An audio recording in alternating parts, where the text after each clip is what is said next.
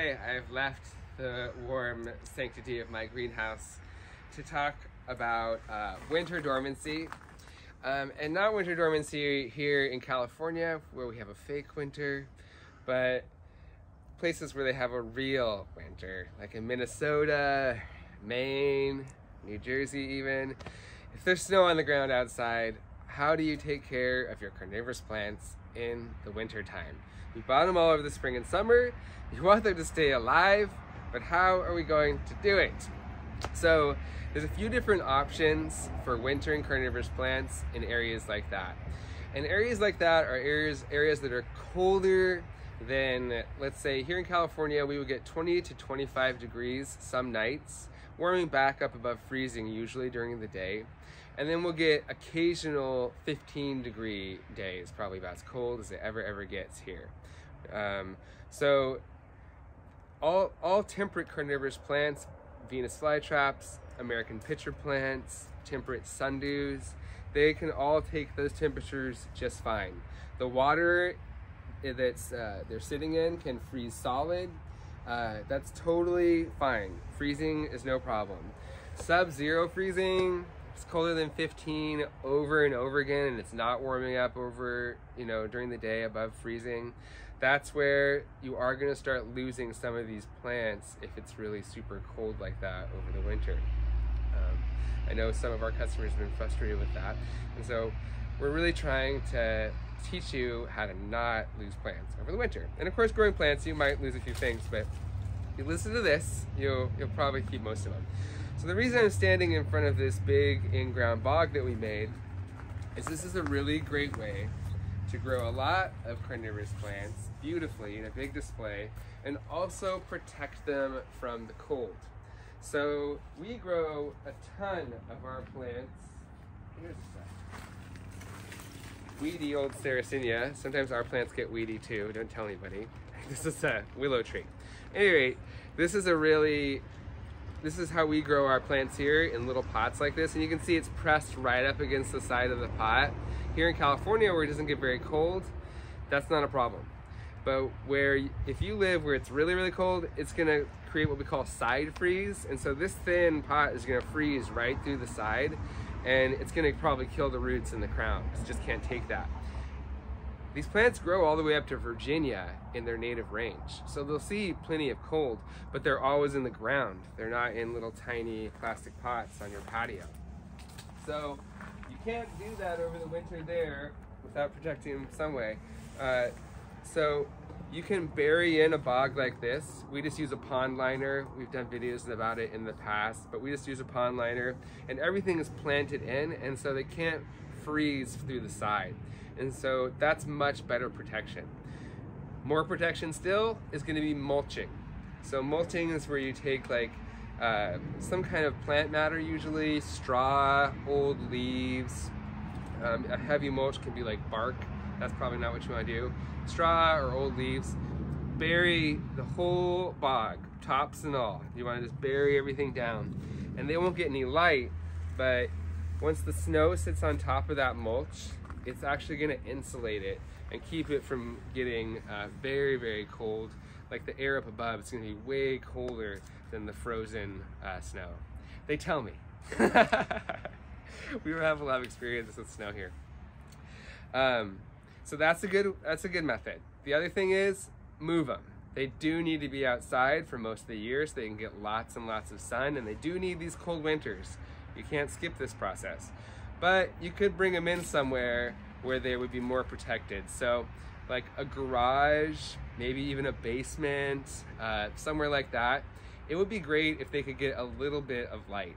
They won't be actively growing at all, and because of that, there won't be any stretching for the sun because they're not getting any light. So light does keep things from rotting, so the more light, probably the better, but they won't actually need very much light. But if you keep that room above 15 degrees, it should be just fine. Again, it could freeze in there a little bit. Try to avoid heated rooms. A heated room with a lot of sun might trick your Sarracenia into waking up. It might not, because they tell a lot they can tell what time of year it is from the day length, and so they might still stay dormant. but you don't want to start waking up again. So try to make sure that some cold gets on it. I think that's about it about as far as bringing them inside. The next major, keep them watered. We get that question a lot. Do I keep it watered? Yes, always keep it watered. Even if that water freezes, always keep it in the same recommended sitting of 2 or 3 inches of purified, distilled rainwater. You can even melt some snow. The other thing you can do, if you don't have any good place to put them in the ground like this, you don't have any good garage windowsill to park it on, you could also put them in the fridge. I know, it's crazy. Put these plants in the fridge, that seems like they're definitely gonna die. We're gonna protect them from the cold by putting them in the fridge. Okay, crazy guy. Not the freezer. The freezer is too cold, but it's funny because we think of the fridge as cold, but the fridge, in some places where you guys live, is probably, if it's 40 degrees in there, it's a lot warmer than it is outside, especially at night. So, and they're not growing new leaves, so they don't need the light. And most things, like a Venus flytrap has a little rhizome, so do the American pitcher plants. A temperate Drosera has a hibernacula, whatever that is. And they die back to those things. And so you can put those things in the fridge, and then in the spring, move them back outside, and they'll grow. We'll take you into our fridge in a second here, and I'll just give you like a real quick look at how we do that. But those are 3 really good ways to keep your carnivorous plants alive in the winter in a really cold place. Which again, I can barely imagine because I'm freezing here and it's probably only 50 degrees. Anyways, I'm gonna take you guys on in really quick and we'll take a look at putting them in the fridge and then we're gonna wrap it up. We're back in the greenhouse now, in the workroom, and it's a little bit warmer in here. So I'm just gonna show you really quickly what I mean by the fridge method. And we get a lot of questions about like when to do this. And we get a lot of questions, if I'm in California, you know, how do I make my Venus flytraps go dormant? What's the fridge method? You don't need to do this unless it's really, really cold or really, really tropical. So if you live in a place like California, don't worry about the fridge method. You're just overthinking it. We love you. Stop overthinking these plants. Anyways, so you want to do it before it gets too freezing cold outside. If you're in this cold area, you don't want to cut it all back too soon because you are going to have to cut. This is an American pitcher plant, believe it or not. And we've cut back all the pitchers. This is the rhizome that it stores energy in to come back in the spring. That's how it's able to die back and come back. And these are its few scraggle roots. So obviously you don't want to do this in May and cut it all back and put it in the fridge. You're going to miss all its growth. So once their growth is pretty much all wrapping up, like usually around Halloween, you want to get it in the fridge before you get any deep freezes, probably colder than 15 Fahrenheit. Anything before that, it's probably not going to hurt anything. In fact, it might be good to get a little cold on it and let it go dormant naturally before you do this process. If you find out there's going to be a freak snap and they haven't had time to go dormancy and they're just going to freeze if you don't do something, because let's face it, the weather's been weird, you can just chop it back and put it in the fridge right away. The plant will adjust. It's a little less than ideal. Better to follow their lead if you can. I don't know what time of year that's going to be for you, but like probably November, December is when you're going to want to do that. And then when to take it out. Well, you don't want to keep it safe from the cold and then put it right back out while it's still freezing. So try to wait until the night temperatures are above 32 degrees. And I know I said they can take it to 15, but the new growth on American pitcher plants and flytraps, sundews, that will burn if it frosts in the spring. So you don't want to take it out too early, have it start to grow, and then you get a late frost, and that's going to knock off your Sarracenia flowers and set back your flytraps a little bit. So again, watch your weather a little bit, and when the nights stop getting below freezing, time to move them outside into a nice sunny spot. And it's really simple. This one's already been bare rooted and cut back. This is a flytrap plug that's pretty darn dormant. It was big and beautiful all spring and summer, and now it looks pretty sad and rough. If you get one from us like this in the winter time, we didn't send you a bum plant. That's just how they look in the winter. They can be a little rough.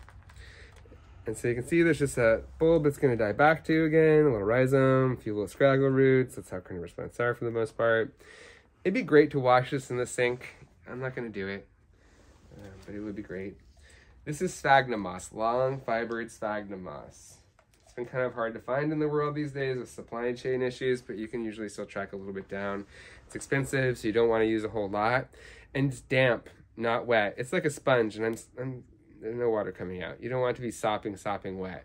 You do want it to be wet enough so that it doesn't dry out in there, but not so wet that it's going to mold. And we use sphagnum because it's really resistant to molding, bacteria, rot.